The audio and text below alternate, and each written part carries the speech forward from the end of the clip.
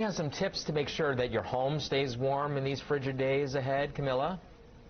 With the temperatures that we're going to be experiencing Thursday, we anticipate quite a few calls coming in. Dylan Evans is the HVAC manager at Complete Comfort Heating, Air and Plumbing.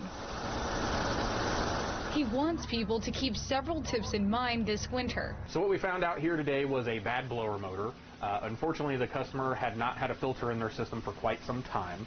And what happened is the evaporator coil ended up becoming their filter. So that large amount of dirt was hugging the bottom of the coil, and it caused that blower motor to work harder than it should. Kara Kelsey says the company fixed her furnace after struggling with it, luckily before Thursday's winter storm. Well, I've had a few issues in the past, but nothing significant until the other day when I woke up and our furnace was set at 72, and it said it was about 58 in my house. And with the cold weather coming, I was very concerned. It's mind-blowing how wonderful a service is when you need it quickly, and how quickly they got to my needs. Dylan says people should routinely replace their filter.